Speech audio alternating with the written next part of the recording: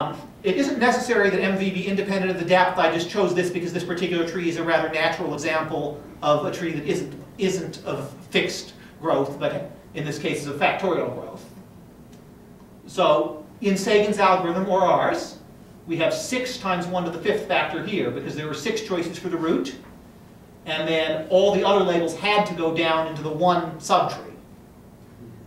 Here we have 3 times 3 squared. When we got to this tree and we're told it had 3 labels, we had 3 choices for which label went to the root, and then the other 2 children could have gone to any of the 3 slots, and we chose the left and right and left the middle one empty.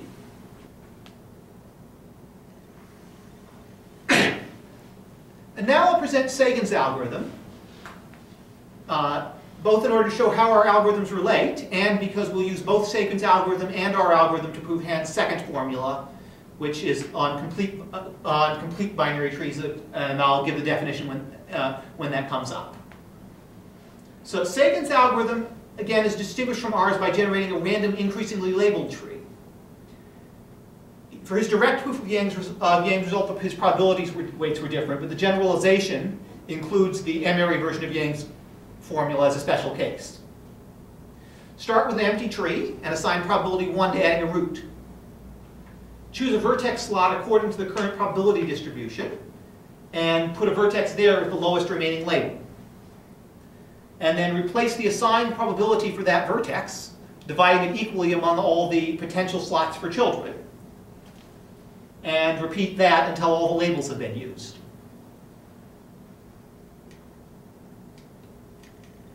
So the probability we get for an individual vertex in Sagan's algorithm is the product of the number of slots of children for its ancestors.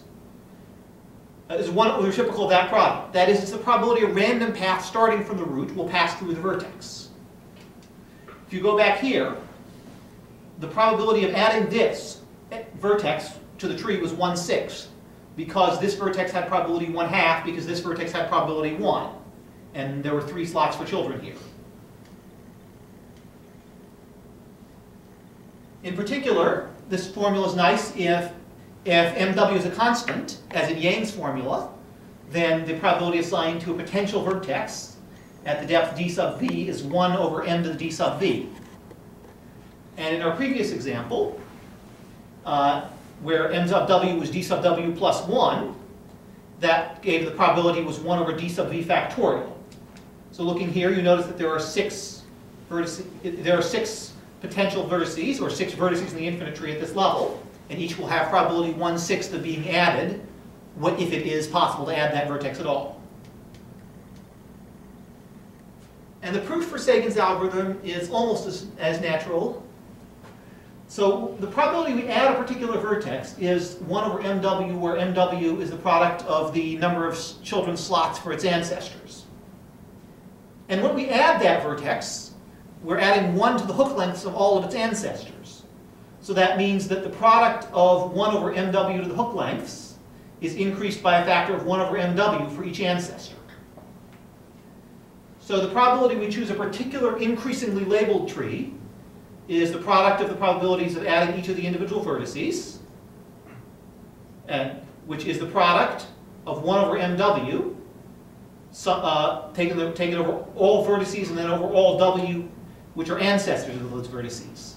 Now switch the order of products, and we have the product over all w in the T, the product over all their descendants of 1 over mw. And the number of descendants of a vertex is exactly 1 less than the hook length, so we get 1 over mw to the hw minus 1. Now sum that over all the n factorial over the product of the hook lengths, increasing labelings of all the trees, and that proves Hand's formula, or Yang's formula, which we still have there, or Sagan's formula, all of which have essentially the same form. So what I said about the difference between our formula and Sagan's formula, besides the difference in the proof, is we found an arbitrarily labeled tree, and Sagan's result found an increasingly labeled tree. But we could modify our algorithm to find an arbitrary labeled tree, because the first step of our algorithm was to assign a random label to the root. And instead, we could always assign the lowest outstanding label in a subtree to the root, rather than using a random label. Now we lose the 1 over hv factorial, So the probability of choosing a particular increasingly labeled t is the product of 1 over mv to the hv minus 1. And we just showed that's the same distribution from Sagan's algorithm. And we don't even need to know about Sagan's algorithm to say, well, you multiply this by the number of increasingly labeled trees to get the probability and get Yang's formula. So here's an example of how our algorithm would work in the modified form. Again, I'll construct a binary tree on 6 vertices. Now the 1 had to go to the root, and we had 2 to the 5th choices as to where to partition the other 5 vertices. Now the 3 in this tree had to go to the root, and we had 2 squared choices as to where to put the other 2. And here, the 2 had to go to the root, and we had 2 choices as to where to put the 4. So the product is 2 to the 5th times 2 squared times 2. 2 to the 6th minus 1 times 2 to the 3 minus 1 times 2 to the 2 minus 1. And the product of 1 over, in this case, 2 to the hv minus 1.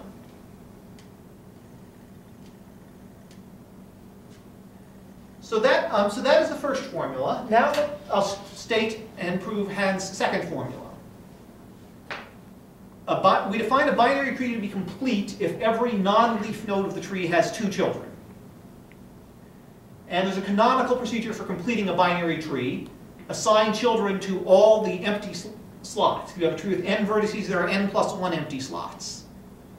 The reason that this procedure is done with this black tree, for example, we didn't need to assign children to this vertex. We could have left it complete. But by having a canonical procedure, by assigning children to all the empty slots, we get an invertible procedure.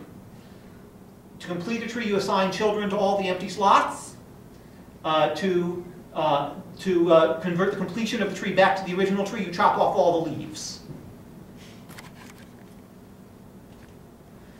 Note that from this algorithm, completing a tree changes the hook length from h sub v to 2h sub v plus 1, because a tree with n vertices has n plus 1 slots to put children in. So here's Hans' second formula, and again I will leave this on the board because we'll refer to it frequently. Sum over binary trees t,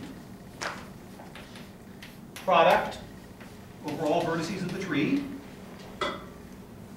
1 over 2hv minus 1, 2 to the 2hv minus 1 is equal to 1 over 2n plus 1 factorial. So notice how very similar this looks to Hans' first formula. It's a plus here? Where's So it's maybe it's a plus. plus, yes. It's a plus. That's a plus. This is a minus. Yeah. Thanks. Notice how very similar this looks to Hans' first formula. If we did Hans' first formula to use the completed tree, then this would be the same, except that instead of 2 to the 2hv minus 1, we expect the 2 to the 2hv here. But still, this has the same formula, and Sagan was the one who showed that this formula could be stated in terms of completed trees, and that suggested that there should be a probabilistic proof. In his original paper, he didn't have a proof, and when he gave the seminar here last year, he credited us with developing the algorithm that did prove it. We will prove it using our algorithm and using his. So here's our algorithm. This is almost the same as the algorithm, except that we're going to keep the tree complete. So construct a random labeled complete binary tree with labels in a set of odd size. A binary tree is complete if every subtree has an odd number of vertices. And so assign a random label to the root. And if there's more than one label in the set, so that we have something left to do, partition the remaining labels randomly into 2 subsets, S1 and S2, of odd size. If we've constructed S1 and S2, they can't be empty because they're of odd size. So that means we can assign 2 children to the root, V1 and V2. And if the sets have more than one element, apply the algorithm recursively to construct subtrees rooted at those vertices. with the vertices labeled by the SI. So that explains where the missing factor came from. Hand's second formula has the 2 to the 2hv minus 1 for every vertex. Now if we have a tree T, then its completion T hat has hook length 2hv plus 1. But we don't have 2 to the 2hv choices because only half the partitions of a set of size 2hv are both into odd parts. So here's an example, and unlike my previous examples, this tree, since 6 is an even number, this tree will have to have 7 vertices. Does this procedure also work for ternary trees or trees? It works, but but the formula is not nice. Because I've got a slide with that in a minute, actually. That you can do it. So here I chose randomly the label 1 for the root, and out of 7 choices. And then I have 2 to the 5th choices for a partition of a set of size 6 into 2 odd parts. Now the 2, 3, 4, 5, 7 needs to be dealt with. I picked 7 for its root, with one of 5 choices, and I had 2 cubed choices of how to partition the remaining vertices. And now I still have this, the 3 is fixed because it's just one vertex, and one value, and here I have 3 values, and I chose the 4 for the root. That was one of 3 choices, and then the 5, 2 had to both be children of the 4, but they could have gone on either side. So this is where the factors come from. And the proof, again, comes right out from that argument. If T hat is the completion of a tree T, then we had 2hv plus 1 choices for the label at vertex V, where hv is the hook length in the tree T. And we had 2 to the 2hv minus 1 ways to assign the remaining labels, because we had to keep both sets odd. So the probability of getting a particular T hat and a particular labeling is the product. This is really a product over all the vertices in T hat. But the vertices in T are exactly those vertices in T hat that aren't leaves. And for the leaves, there was only one choice. So we have 1 over 2hv plus 1, 2 to the 2hv minus 1. And now sum that over all 2n plus 1 factorial labelings of all complete trees to get 2n plus 1 factorial, sum over T, product over all vertices, 1 over 2hv plus 1, 2 to the 2hv minus 1. Which is 1, and that's Hand's formula multiplied by 2n plus 1 quantity factorial. So we had this question a minute ago, what happens if you try this algorithm for M-ary trees? Well, you can do the algorithm. The problem is that you get a term that isn't very nice. If you partition a set of size 2k into two parts, the probability that both parts are odd is a half. If you partition a set of size mk into m parts, for the tree to stay complete, you have to have all parts congruent to 1 mod m. And that is not only is something that depends on the size of the set, but it's something that doesn't even have a nice formula. So you'll get a formula like Hand's formula, but with an extra term which is just the probability of partitioning a set of size mk into m parts, each congruent to 1 mod m. And I haven't even bothered to write the formula here because of that. What happens for size 2, not only is the factor a constant 2, but that 2 disappears into the 2 to the 2hv. And it just turns it into 2 to the 2hv minus 1, so the formula is particularly elegant. Now, for Sagan's algorithm for the same problem. And we'll use Sagan's algorithm unchanged to generate an increasingly labeled tree on 2n plus 1 vertices, and then see whether it turns out to be a complete tree. So this is really suggested by the relationship between Hand's formula, between Hand's 2 formulas. So this is Sagan's algorithm, and this is actually an unchanged algorithm, except that here the tree is binary. So start with an empty tree and assign a probability 1 of adding a root. Assign a label to the current distribution. According to the current distribution, assign the lowest label and put a vertex there. Now, once we've placed a vertex, that had probability 1 over 2 to the dv, 2 to the dv hat, for putting the label vertex v hat at depth dv hat, and split that equally among the 2 children, each with a probability 1 over 2 to the dv hat plus 1 for the 2 slots. repeat this until we run out of labels. So this will generate a tree, and now the question is the tree complete? A binary tree is complete if and only if every one of the hooks has odd size. That is, if every non-leaf vertex has left and right subtrees both of odd size. And in Sagan's algorithm, because we were assigning the leaves randomly to each subtree, the probability the last vertex added made the left subtree odd was a half. So this has to happen n times for each of the n internal vertices. So the probability Sagan's algorithm gives a complete binary tree on n vertices is exactly 1 over 2 to the n. And if it does, then our t hat is a completion of another tree, and we need to only check the algebra. If a vertex had hook length hv in t, then it has hook length 2hv plus 1 in t hat.